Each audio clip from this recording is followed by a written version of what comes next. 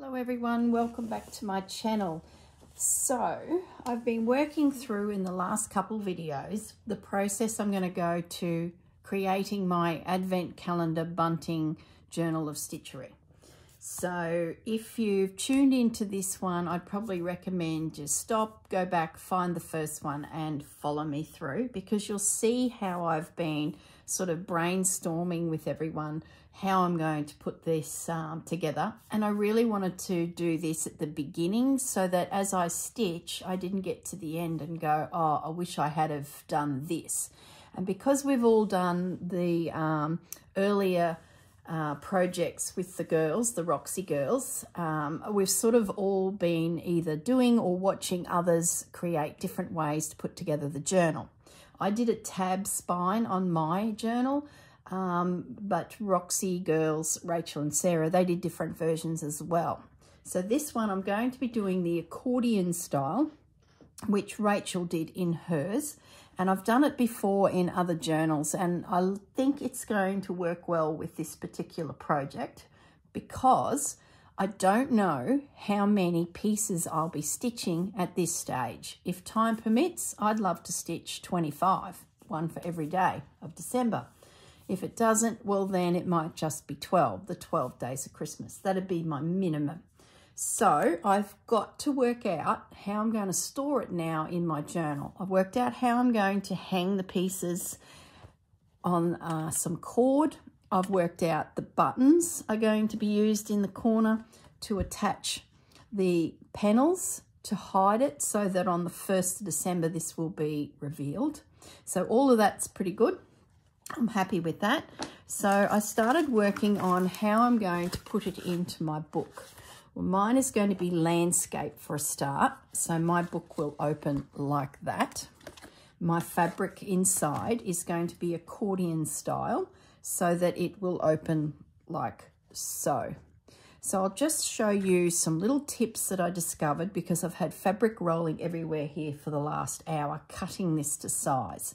The first thing I did is using my book, worked out what size I needed my fabric to be. And I came very close to the cover edge because I don't mind if there's bits and pieces sort of hanging over in the way of threads.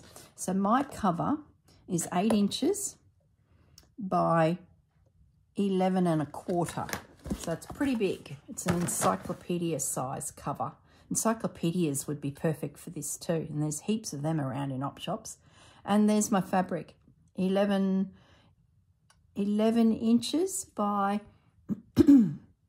just under 8. So it's just inside the cover itself. I then had a bolt of calico that I picked up from Spotlight.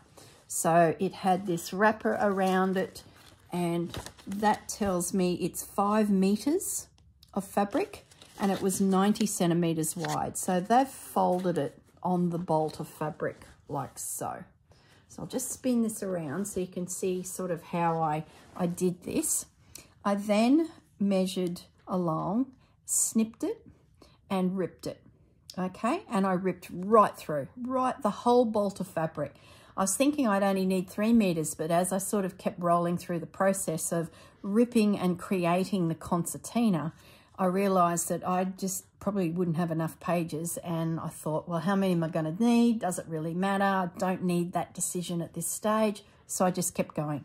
So not only did I rip it the height, I also ripped off the selvage. So that measurement there would be just under 11 inches, allowing for that selvage to come off as well. So I've wrapped it back onto my bolt and it's out of the way. The selvage that was left is fantastic for doing all sorts of things with in journaling. So I've sliced a bit of cardboard, wrapped it onto there, and that can be used for something else. So too good not to use. I even used a little bit of selvage there, the same thing. So it will probably pop up throughout my project. The other thing, while I was wrapping this on my card here, this would make great cordage for your pieces to actually be pinned to or buttoned to or tied to create the bunting effect. So even that could be used. Anyway, I'm going to leave it sit there if I can to cover this glare from the light. So hopefully that won't be in our way. Now, the actual concertina building.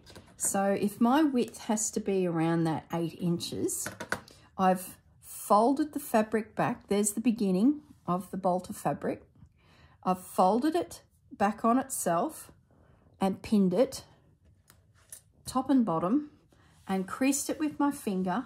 I then come along with the iron and just did a little iron in the center there. I've pinned that at the 8. So that's now what I'd consider 1 page. And there's my fold.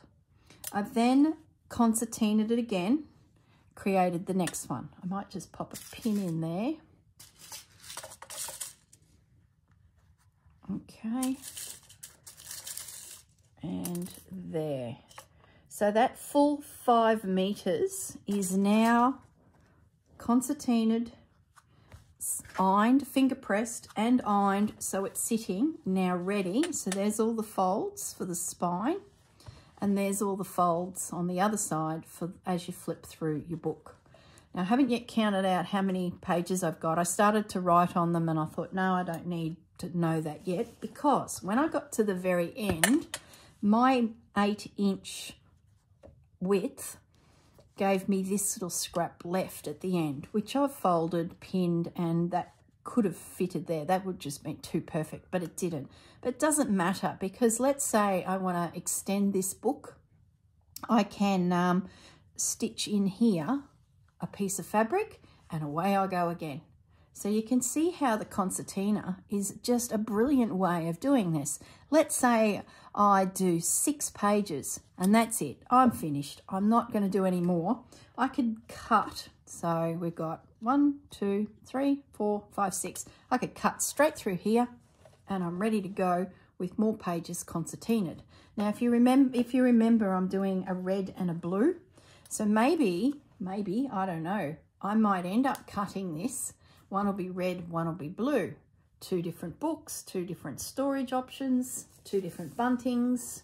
They can be mixed, they could be separate. I think I mentioned that in video 2, that they might be combined or they might be themed to a certain colour scheme for a Christmas function, like just red or just blue.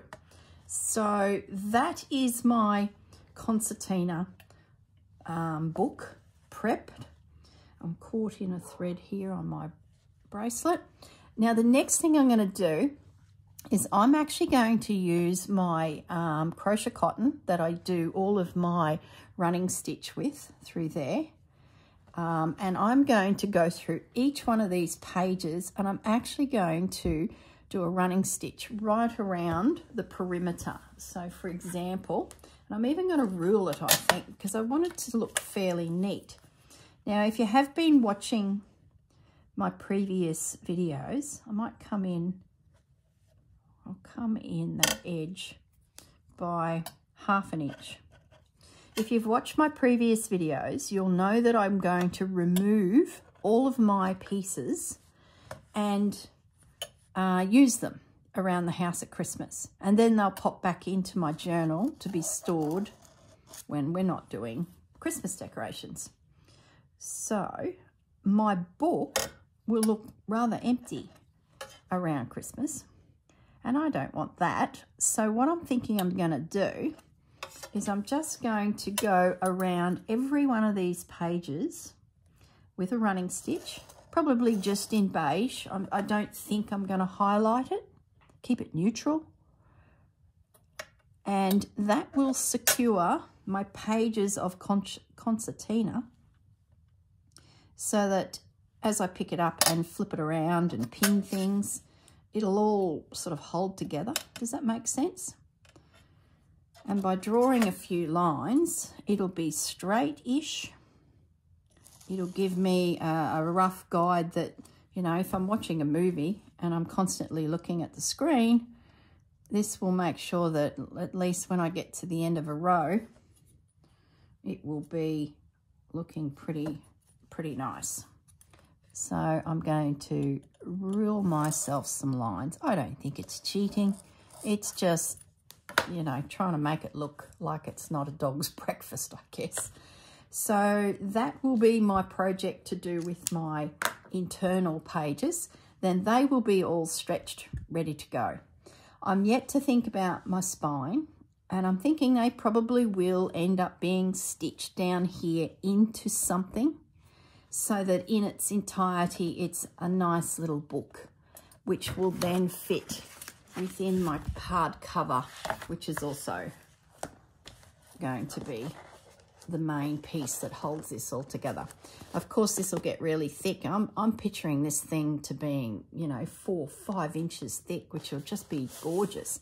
Hence why it might end up 2 books, a red one and a blue. I don't know where this will end up. It's becoming bigger than Ben-Hur. So, but at least now my cover is of independent to everything. I can decorate it. I can use it as a display element at Christmas as well. My internals are here ready to take the storage of all of these pieces. So let's grab a couple pieces that we've finished. So the front, I will probably use that for a title page, which I haven't even thought about yet. But let's say that's the title page. So then I'm going to open it up, and that'll all be stitched. I will be able to either cover this into one piece, and then it will just be pinned using my garnet pins or my French safety pins that I showed you in video 2. That will just be pinned into position and it's stored, ready to go. Number 2 might be here, number 3, number 4, and away I go. Or I could, which I'm tending towards, actually pinning the number piece, the Advent section at the top, and my panel at the bottom. So let's say I don't want to use the numbers this particular Christmas, and I just want to pick a selection of pieces to put on my bunting. I might pick this one, and then I might go into the journal and pick another one and another one, or create some sort of theme. So I'm tending towards keeping them separate. Whether that's going to be too much, you know, coverage of book, you know, size of book, probably, but doesn't really matter. Another suggestion that someone gave me is in their family, they do every Sunday leading up to Christmas. So that potentially, let me have a look at a calendar. You may only need to do the number pieces. Let's have a look at a quick calendar at December. 1, 2, 3, 4, maybe 5. So maybe in your journal you have only 5 of these for the year that we have 5 weeks leading up to Christmas. For the years we have 4 leading up to Christmas, you'd only have up to the numeral 4. You could then do, I could do a blue version and I could do a red version. So there'd be 8 units. Then I can do as many as these as I like in any theme, and I keep adding and whatever. I then could put these at the back. I could have my pieces at the front. It's becoming like a decorator element that you go to and you pull out of it what you want for that year. A theme, a colour, a story, only a few numbers to make an element of Advent, or maybe it's just the pieces. Those pieces are straight up onto your bunting with no calendar component. So you can see the versatility that I'm trying to create for myself here, because, you know, at the end of the day, we might all go to a relative's house and they want me to bring some Christmas decorations, which is usually the task I get given. I can take this with and design a piece for maybe dinner, and then I could change it the next day. So Christmas Eve, you could have it looking a certain way. Christmas Day, you could have it looking a certain way. You can see the opportunities that we could have with this journal of stitchery. So I'm really pleased with the way this is coming together. And I think now I've got a plan. I really do. I know I'm at video 4 and I wish I had have covered all this in probably one video, but I couldn't.